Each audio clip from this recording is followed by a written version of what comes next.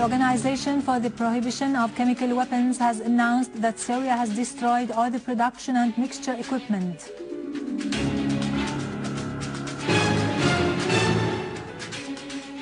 The Syrian Arab Army achieves more progress, eliminating scores of terrorists in different towns and cities.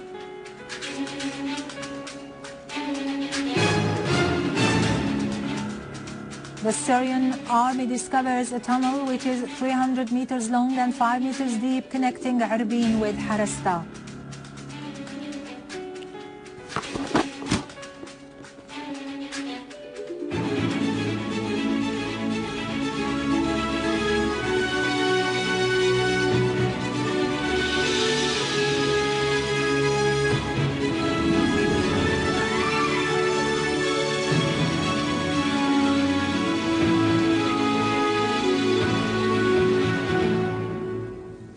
Good afternoon, ladies and gentlemen. This is Yarado Krikorian with the news in English.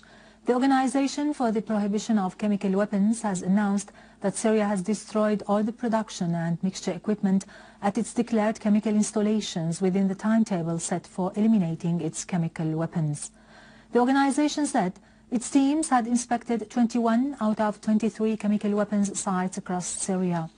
It pointed out that the equipment of the other two sites, which were difficult to inspect, were moved to other places where they were inspected, and consequently the organization confirmed the destruction of all the equipment in the 23 sites. It had affirmed last week that Syria had committed itself to the deadline set for the destruction of its chemical weapons. Iranian Foreign Minister Mohammad Jawad Zarif has affirmed in a press conference that Iran would attend the Geneva II conference if invited and would contribute to finding a peaceful solution to the crisis in Syria.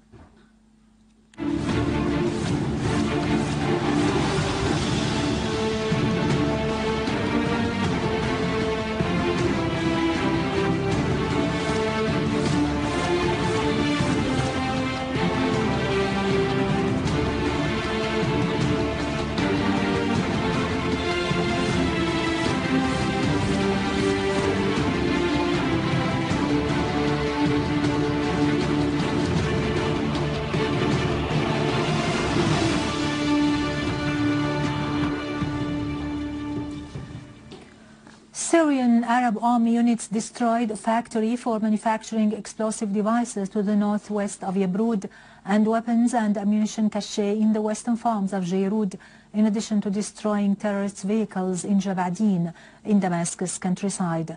As part of its continuous effort of targeting terrorist groups, units of the Syrian Arab Army discovered a tunnel which is 300 meters long and 5 meters deep, crisscrossed with minor canals and branches connecting the city of Arbin with Harasta in Damascus countryside. The tunnel is equipped with electricity and loaded with explosive devices and dirt barricades.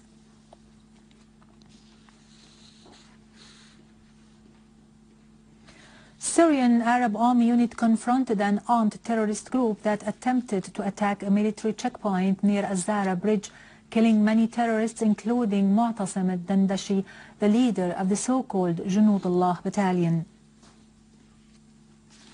In Aleppo, the Syrian Arab Army has eliminated terrorist gatherings in the surroundings of Aleppo Central Prison, Al-Kindi Hospital and Daret Azza.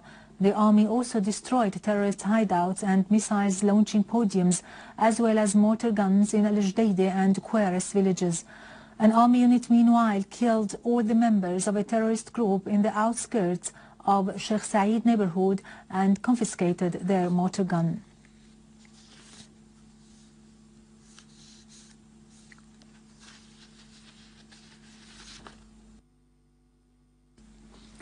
In Idlib countryside, the Syrian Arab Army destroyed cars loaded with weapons and ammunition on Binnesh Ta'um road near Saraqib city, killing dozens of terrorists inside them.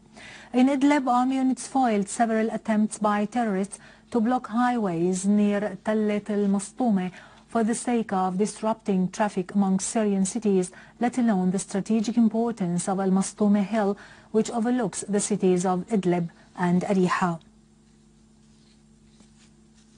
In Iraq, the governorate of Babil has disclosed that suicide terrorists had infiltrated from Saudi Arabia, Qatar and Syria to the Triangle of Death area to perpetrate deadly crimes against religious processions during the month of Muharram.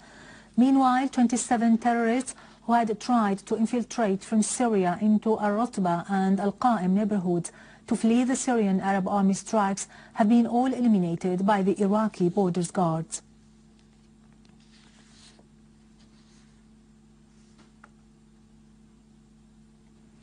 In Lebanon, an explosive device blew up in Shtura in Al-Biqa, leaving no casualties. One car was damaged.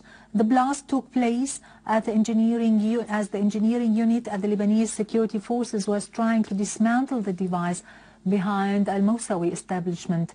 The Lebanese army had earlier seized the van loaded with arms and ammunition near the Lebanese-Syrian borders. The suspects were handed over to concerned parties and investigation immediately started into the incident.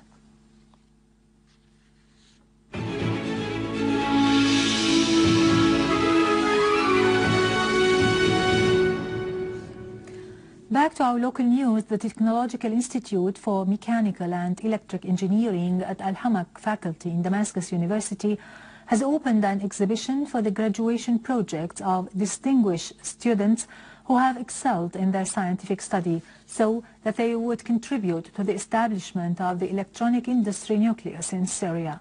During the opening ceremony of the exhibition, the rector of Damascus University, Dr. Muhammad Amir Mardini, underlined the importance of such projects in igniting the spirit of creativity and invention amongst Syrian students. The students, who have spent years in preparing the project under the supervision of specialized engineers, wished they would be offered every support from the concerned parties, hoping job opportunities would be made available for all graduates and institutes and labs would be provided with the necessary equipment to improve their efficiency.